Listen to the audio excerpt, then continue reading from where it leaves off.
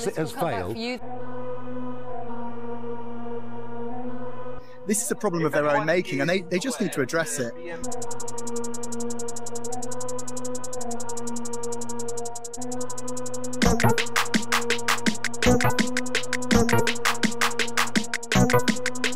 The NHS is on the table.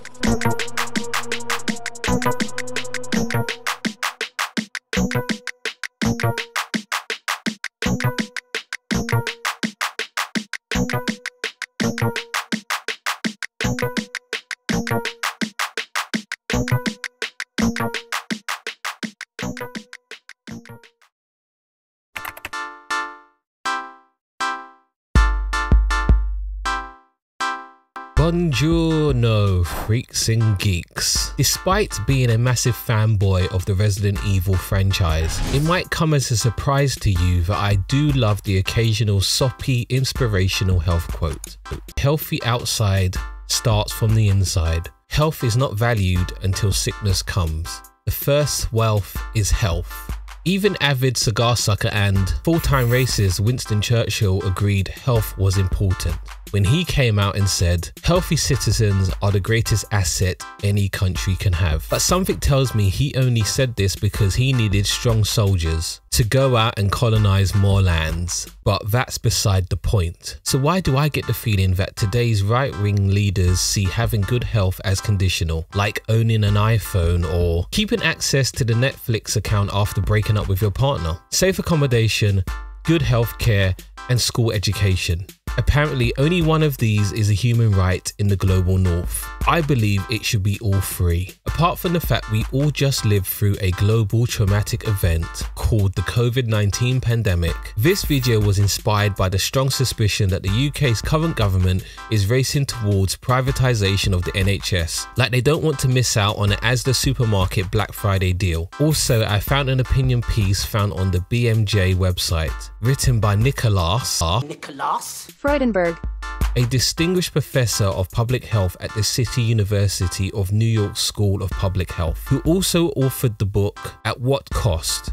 Modern Capitalism and the Future of Health. So I wanted to look at the healthcare system in the UK, why today's neoliberals are a threat to the NHS, where we could be heading. The cost of that hour for me to just keep the office open and operating is about $300. And what a great healthcare system looks like. they treat everything from motorcycle accidents to pregnancies. Both the doctor and the medicines are free.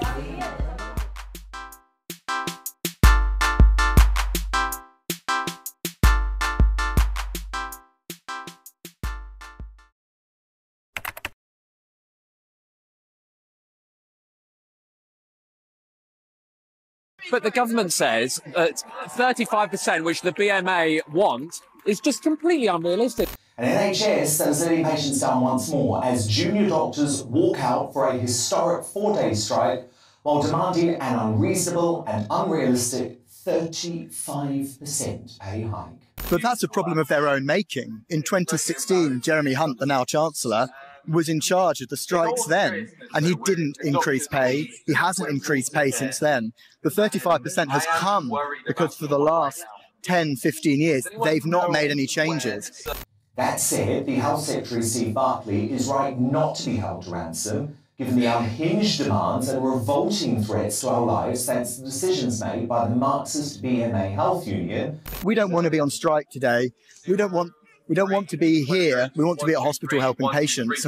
And we can't because it costs us more to come to work and pay for childcare when we're doing a night shift and we're working a weekend than we earn money. And that can't work. That won't work. If I was to describe the healthcare system in the UK at the moment in one word, the word I would use is I could sit here for the next hour explaining how it is underfunded, understaffed, and a needlessly overcomplicated entity that hates sharing vital information with their local partners and even their own patients. Why was it easier for me to obtain a gold Amex card than it was my own medical records? And my credit score is actual dog shit.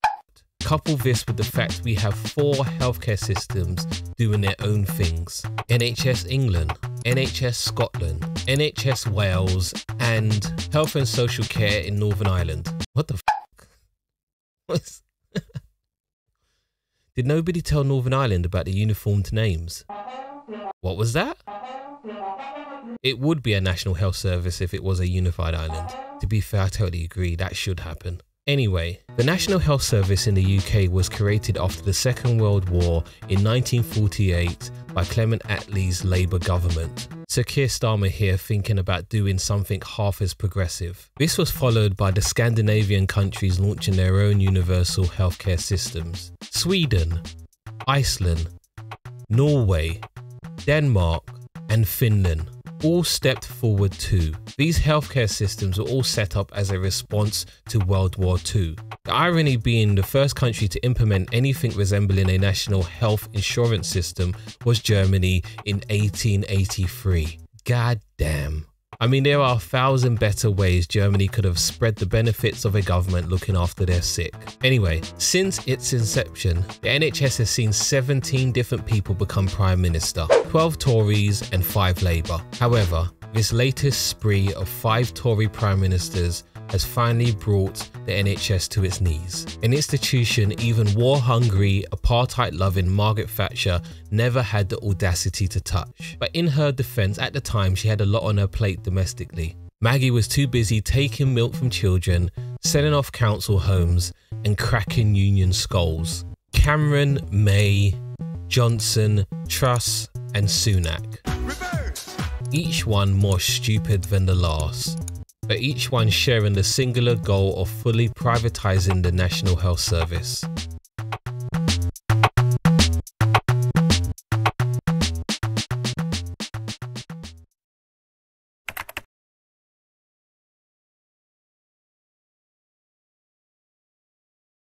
What I have here is something I can reveal to you. These uncensored documents leave Boris Johnson's denials in absolute tatters. Is the NHS safe in Boris Johnson's hands?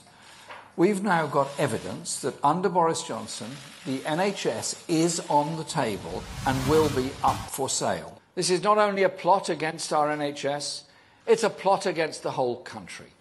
These sellout negotiations with Trump cover everything from food safety to gender discrimination rules to workers' rights. The further we move from the 2019 general election, the more I realised the jam maker wasn't as bad as everyone was saying. But why is it important that we have a healthcare system that is kept far, far away from the sticky fingers of greedy capitalists? Firstly, nobody should make profit from the health of another human being. Mega corporations see Johnson's alliance with Trump as a chance to make billions from the illness and sickness of people in this country. Secondly, because fuck them, that's why. Even radical liberal Mr. James O'Brien could tell you how to privatise a beloved public service. Your government underfunds and cuts to the point where everyone is so unhappy with a service. Privatisation resembles a knight in shining armour.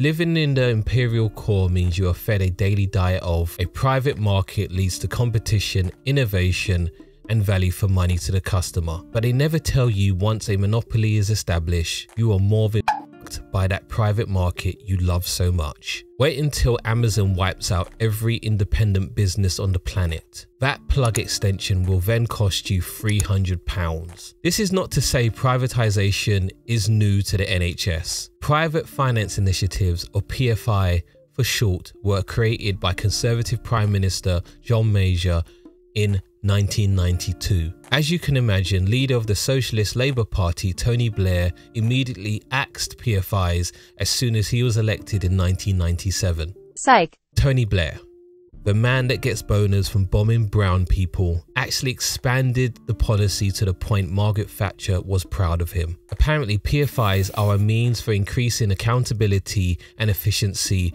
for public spending by hiding the money behind the veil of British company law. Makes perfect sense. The National Audit Office felt that PFIs provided good value for money overall. What the fuck?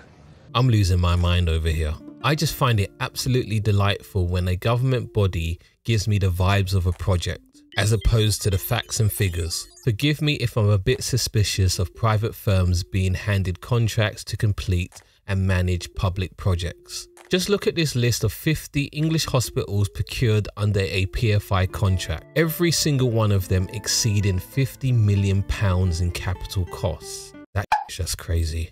Anyway, putting the absurdity of PFIs to one side, what does the public think of the current NHS? They must surely be celebrating the increasing role private companies are playing within the NHS. Actually, satisfaction is at a 25-year low.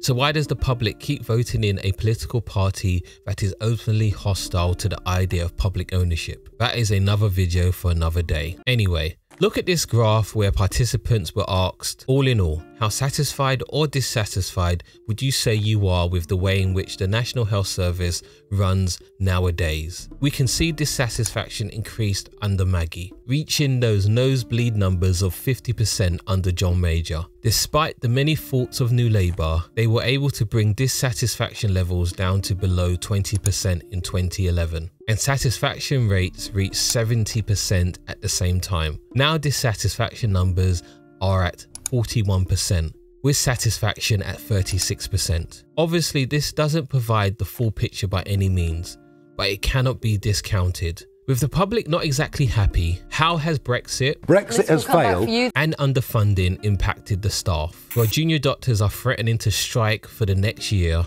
and nurses are taking action over low pay. In fact, Wikipedia has a page dedicated to NHS strike action. Austerity has led to staff shortages and underpayment of the staff that have remained, which means waiting 2 weeks for a GP appointment, patients sitting in A&E for 6 hours, and stroke victims being left to linger for 93 minutes before the arrival of an ambulance. And before I get started on the blatant medical racism, can someone please explain to me in simple terms how a fully privatized healthcare system will fix any of these problems, unless you happen to be insanely rich? But maybe I'm just focusing on the wrong issues. Perhaps it is the burden of having actual freedom under capitalism that is truly damaging to your health.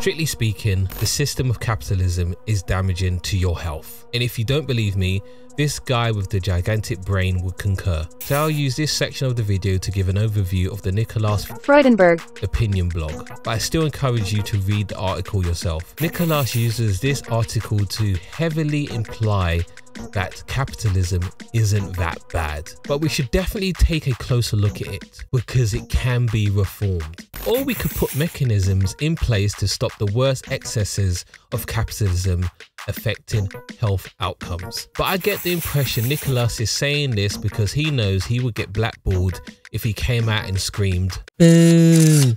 Boo! Capitalism is a bag of elephant dicks." So instead, Nicholas is doing the equivalent of telling the nice police officer, "Listen, I know this dangerous, bloodthirsty dog has bit a 5th child, but this muzzle will provide all the protection we need from this point forward." Instead of saying, "No time to waste, we have to throw Satan's dog into the incinerator." For me, capitalism cannot be reformed to the point where our health is safe. So maybe it's a good idea to move on to the next financial system. How much more evidence needs to be presented?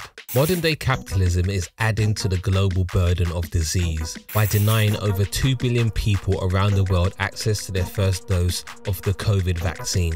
Ultra processed food is being shoved down our throats in pursuit of shareholder returns, resulting in poor diet being the leading factor in premature deaths and preventable illnesses. You don't need me telling you about the effects of income inequality around the world on health. And this feature of capitalism has only increased since the COVID pandemic. Please excuse me as I laugh at this blatant act of sports washing. Fossil fuel company Shell has gone into partnership with British Cycling. Thank God the ink has dried on that deal to enable people to ride their shiny bikes in circles in 12 feet of water. I'm sure it will help all those climate refugees sleep at night. Nicholas means well with this blog, but everything in a capitalist structure is up for negotiation. If Nicholas bothered to advocate for policies in this article, they would have been watered down to the point where the status quo would have continued. This blog was less Karl Marx bursting through the door, 2 guns up, and more Barack Obama pleading yes we can,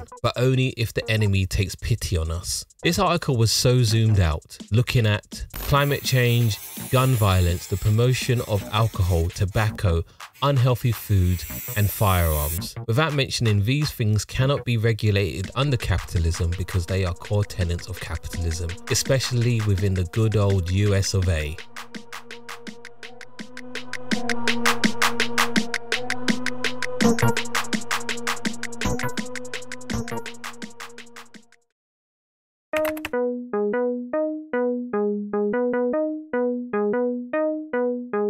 If I asked you to close your eyes and imagine the pinnacle of capitalist healthcare, I'm guessing apple pies and gun shows would also spring to mind. The USA motto is, "We are number one." But outside of prison population and school shootings, this decoration is mostly empty. It's also hard to take a country seriously where the majority of people only use the healthcare system if absolutely necessary for fear of going bankrupt.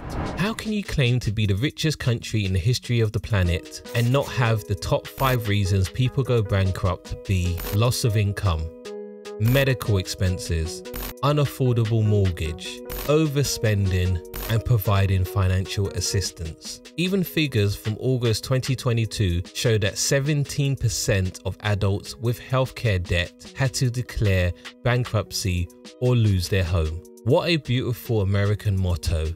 Be rich or get sick and become homeless. The rest of the world needs to step its shit up and get on this level. Can you believe? No one goes bankrupt in Germany because of medical care costs. It's an absolute disgrace and probably the main reason they lost 2 world wars and 4 World Cup football finals. Patriotic Americans seeing a study claim 62% of bankruptcies were caused by medical issues and say, "Boy, that's freedom right there." But letting a man take a knee during the national anthem is a line crossed, and he has to be labelled a soldier-hating, race-baiting communist. I really don't understand how free healthcare isn't good capitalism. If your lowest paid workforce have free medical care, they are more likely to seek help while their illness is still manageable, which means they can continue to attend work and the owners can continue to steal surplus value. But my commie brain failed to notice the reserve army of labor in America is limitless and lacks solidarity. With all of this evidence freely accessible, the Tories in the UK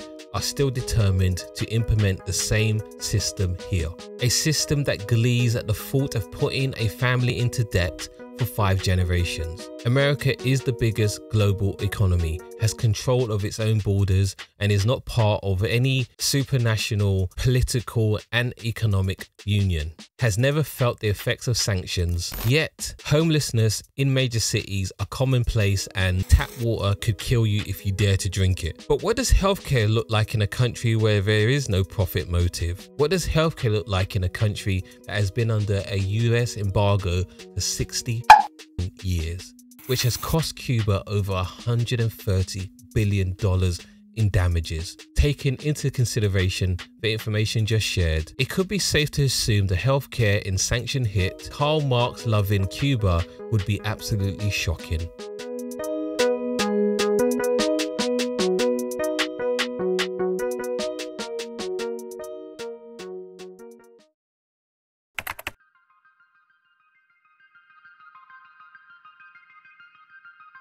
Cuba is an island nation with a population of 11 million people. Situated in the Caribbean Sea, it has the 2nd highest population in the Caribbean after Haiti. Despite being under US sanctions for 60 years, they still perform better than other countries in the region on infant mortality and life expectancy. According to the latest figures from the World Bank, Cuba's life expectancy at birth is only 2 years behind that of the United States. How convenient is that?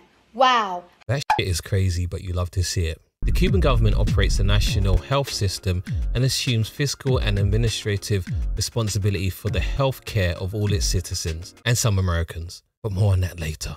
Despite crippling sanctions and without the support of the Soviet Union, in 2005, Cuba had 627 physicians per 100,000 population, UK had 230 physicians per 100,000 population, and the United States had 225 physicians per 100,000 population.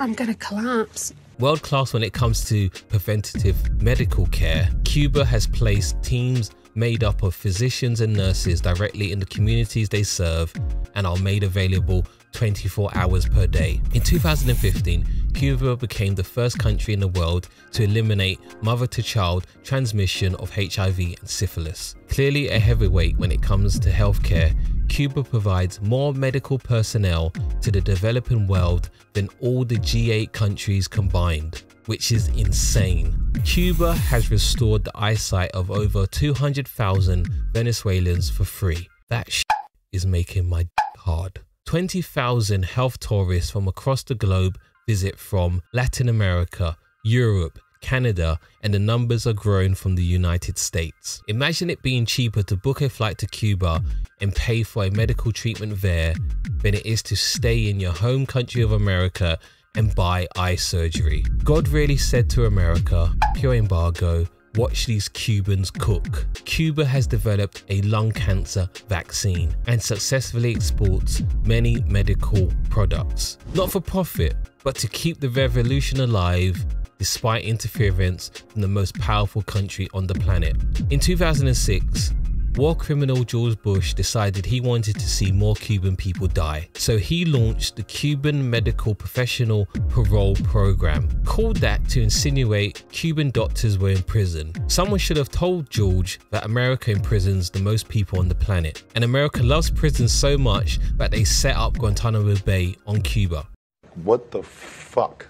Anyway, this program allowed for any Cuban doctor serving outside of Cuba to be granted political asylum and permanent resident status in the United States if only the Cuban national was able to make it to a US embassy anywhere in the world. Only a demon would think this was a great policy to inflict on a country you already had an embargo against. Mercifully, this program was ended by war criminal Barack Obama, but it still lured 7,117 doctors away from Cuba, which confuses me because I was always told that communism would fail by itself. The UK House of Commons Health Select Committee even travelled to Cuba and even provided a report that praised the success of the Cuban healthcare system based on its strong emphasis on disease prevention and commitment to the practice of medicine in the community. This happened in 2001, so why the f are we heading towards a privatized healthcare system? Capitalist healthcare leads to bankruptcy and death. Communist healthcare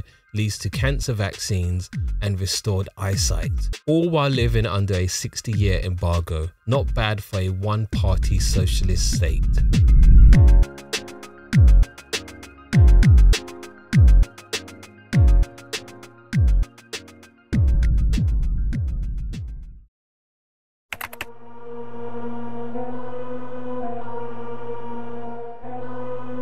There is a tweet that lives in my head rent-free ever since I read it. Capitalism is a direct threat to your life. Don't want to play? Then you'll be homeless.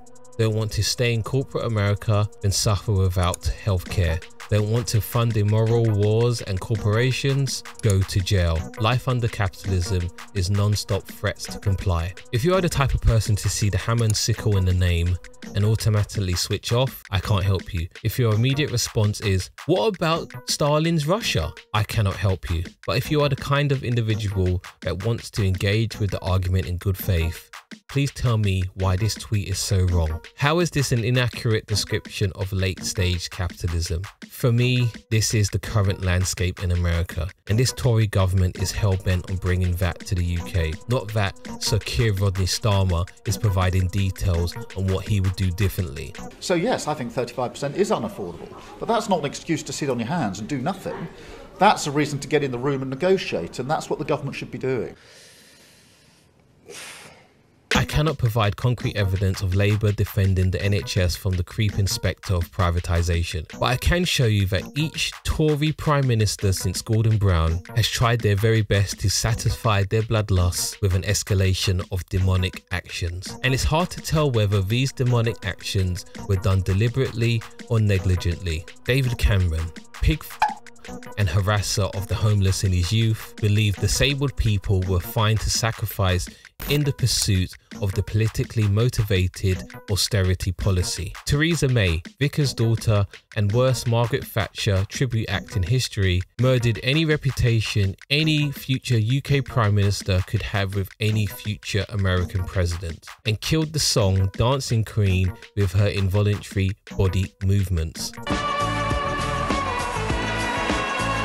Boris Johnson, the Waitrose bag full of custard with a blonde wig stapled to the top, tried to single-handedly destroy the healthcare industry by erasing all residents with the COVID virus. Liz Truss, socialist sleeper agent with an inability to leave a room she entered of her own free will, whacked the pound with the worst budget announcements in history, and possibly Queen Elizabeth II with a handshake. Rishi Sunak, tax-dodging billionaire played by Will Mackenzie in brownface, has given the green light to concentration camps in Rwanda for refugees, and an immigration bill that targets peaceful protests and the Roma Gypsy traveller community. You wouldn't trust these people with your goldfish, so why would you trust them with your health and the NHS? I'm trying my hardest to be an optimist, but ignoring the evidence of their behaviour would make me delusional. For me, health is a human right and should be protected by government. If nothing else, a healthy nation keeps a capitalist economy together. I understand that this video focused on physical health, but I believe mental and emotional well-being under capitalism is just as important and under as much danger, but it would require a separate dedicated video. So until that is possible, I would recommend you read the article by Nicholas Freudenberg and look at all the other links I provided in the description below.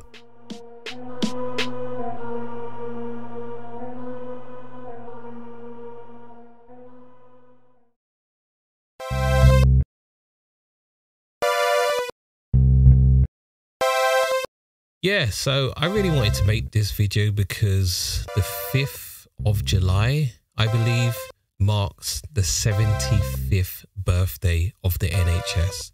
And I don't know how many more years the NHS will continue to be a national health service and not turned into a national insurance service or just a full-blown American style healthcare system whereby you're only granted healthcare if you're employed or you're just really rich.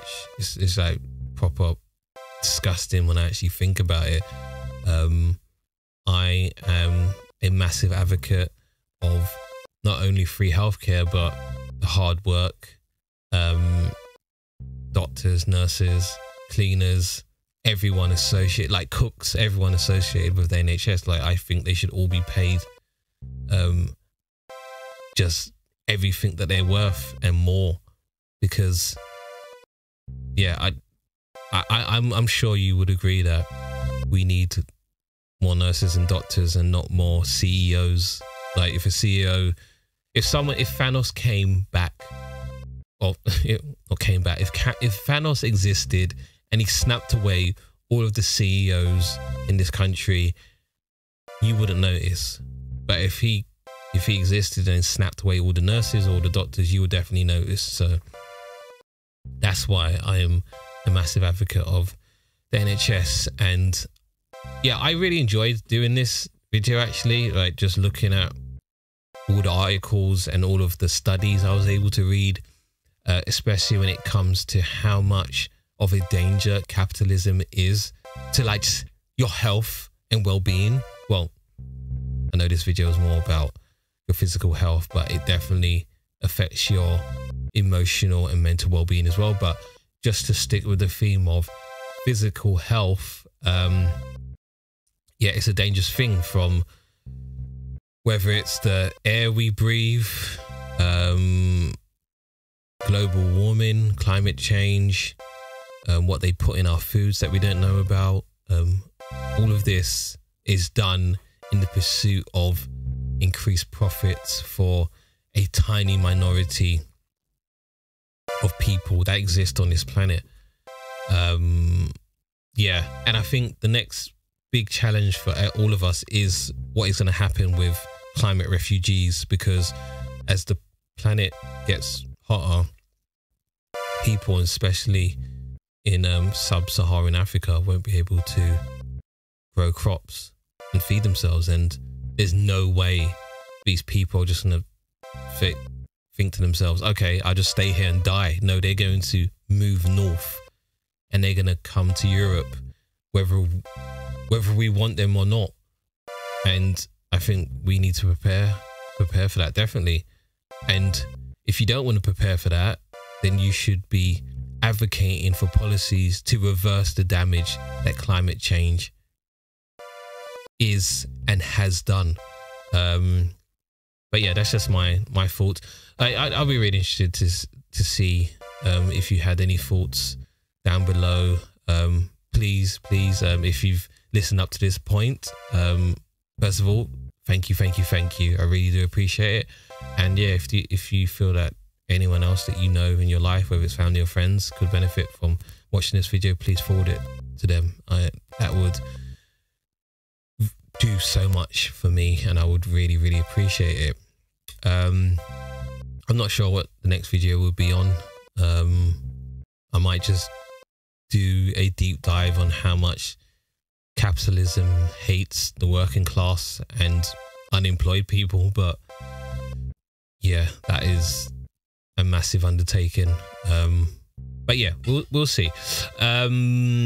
Yeah, again, thank you if you listen up to this point. Please don't forget to like and subscribe. Yeah, leave me a comment if you want to. And yeah, I will see you on the next one. Okay, be safe out there.